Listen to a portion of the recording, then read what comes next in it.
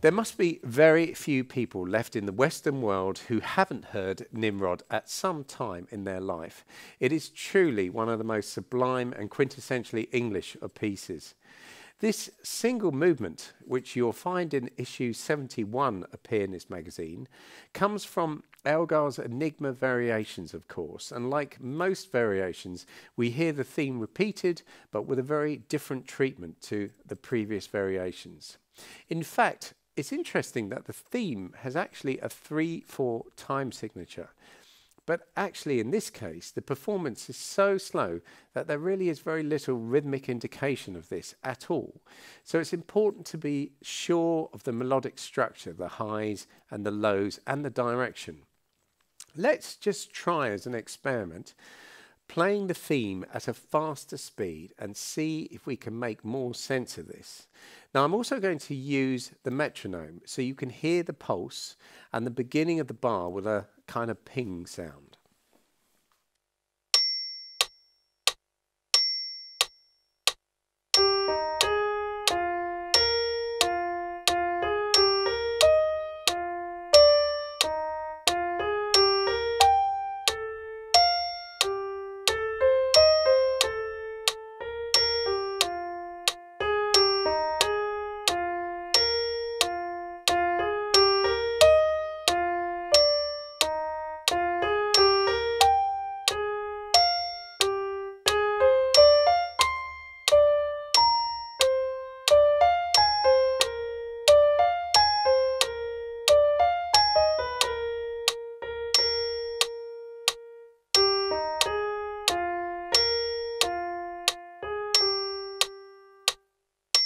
Now, as you can hear, these interval leaps seem to play across the time signature, which further disguises any rhythmic grouping.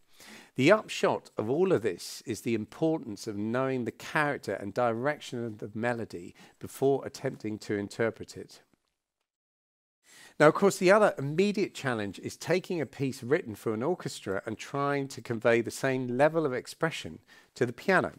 Unlike an orchestra, the piano doesn't have the ability to crescendo through a note. Once that note's played, it will decay, whereas of course a string section can make a single note swell in a very expressive way. So we need to tackle this piece in a musical way, but using pianistic techniques available to us. One crucial consideration will be creating enough sustain. We'll need to use the pedal very carefully and really monopolize on its sustaining qualities that the particular piano we're playing has. So if I play from bar 9,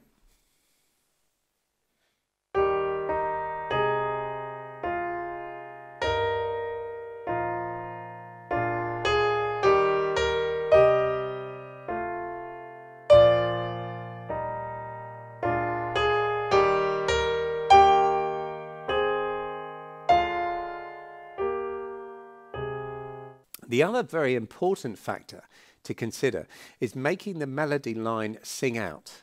For this, we really need to consider voicing each chord with precision.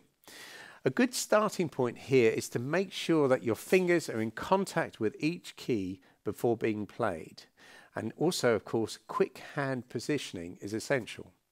Try using our practice technique we've used before by playing the harmony notes in the right hand with a soft staccato and the melody as a legato.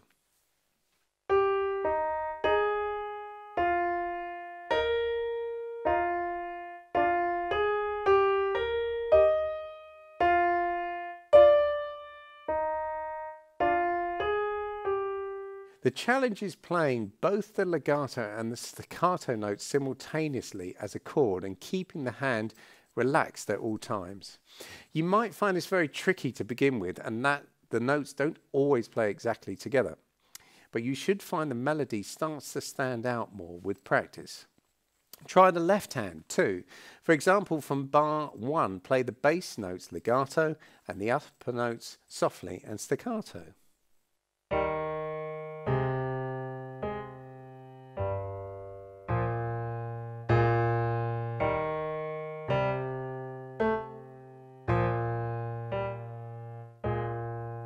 This, of course, is all about finger independence, which helps us voice the chord. That is to say, choose which notes we want to stand out more in that chord. To finish, practice with both hands, but using, if you like, the same touch. You may indeed find this very tricky at first.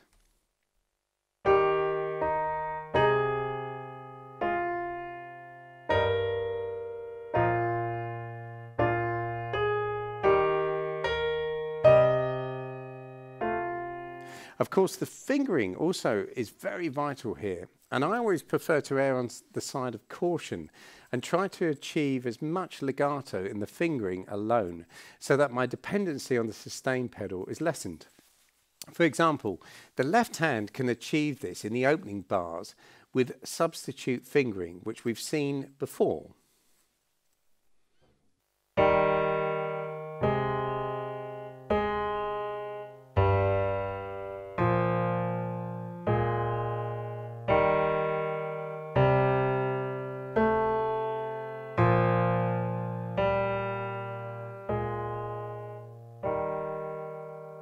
Now you'll find this kind of fingering will help you achieve a good legato before you've even introduced the sustain pedal.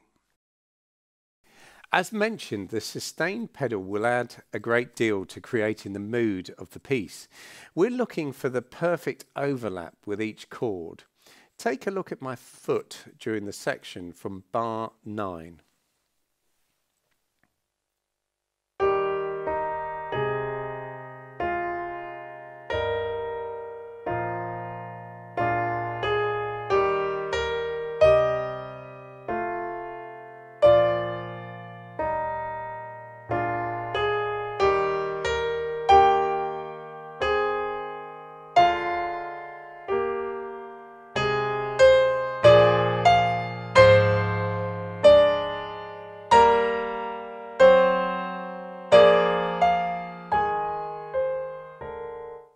Could you see that I was clearing each chord with the pedal, and fairly quickly too? Just because the speed of the piece is slow, it doesn't mean that the pedaling will be. It's all about quick preparation. Also, be careful with the melody. Where these interval jumps occur, bar 3 to 6, for example, need to clearly define these melodic jumps. So make sure the pedal doesn't carry on the previous note. For example, at bar 3, you're looking for the clarity, like so.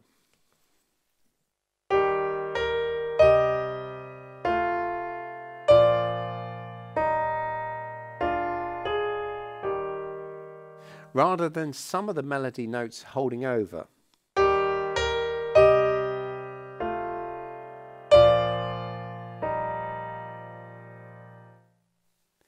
Now, finally, be sure to create these dynamic differences. The crescendos are hard to achieve at this speed because we want a smooth approach. And of course, the natural decay of the piano notes will not help this. So be very aware. If I take it from bar 14,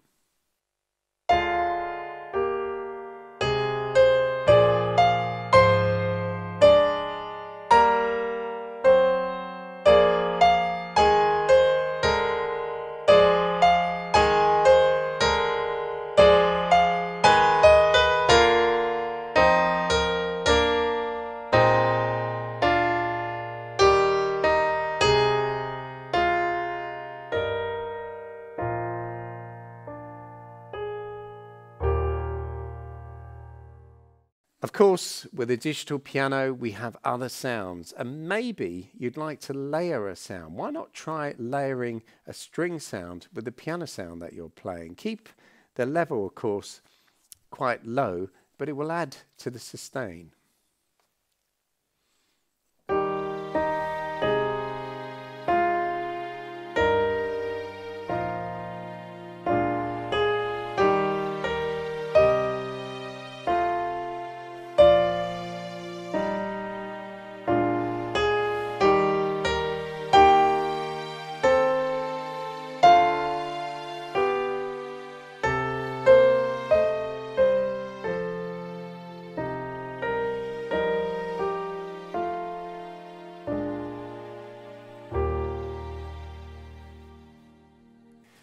As you can see, this may be a slow piece, but that doesn't mean it's easy. Be sure to listen to a recording of the original. It all helps to create your own interpretation.